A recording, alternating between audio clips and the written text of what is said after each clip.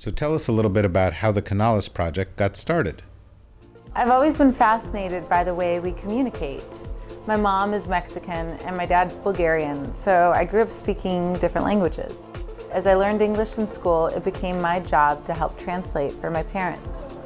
I guess I was always thinking about how we communicate and the importance of words. But I think that I was always most interested in the things we can't put into words, like emotion.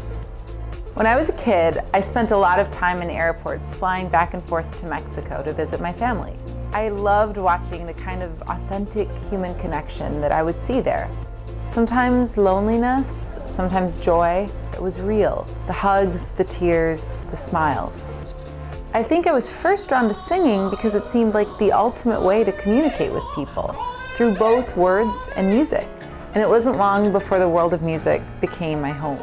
The reality is that to this day, I still never quite know how to answer the question, where are you from?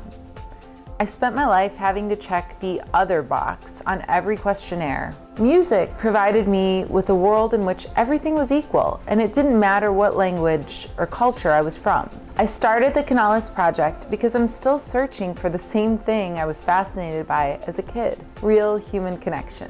The mission of the Canales project is to give voice to issues of identity and culture through the arts and through conversation. I've spent a lot of my life feeling like the other, and now I've come to realize that I want to use my voice to help lead the journey from the other to the all. I believe that music has the power to transcend our differences and connect us all by reminding us of what we have in common. We all feel the same emotions. That's what being human is all about.